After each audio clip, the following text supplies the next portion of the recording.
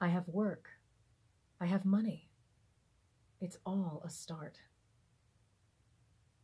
Last night, as I was falling asleep, I realized I'd been on board for a couple weeks, and that I'd had no problems, no serious systems failures, plenty of warning when something needed attention.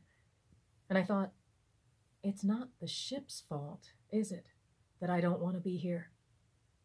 So I decided to give the ship a name, Alice, and I decided to be more grateful for everything this little vessel does for me.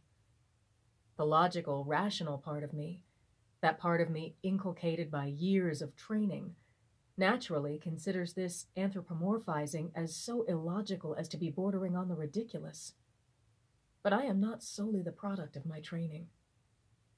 I am so very alone.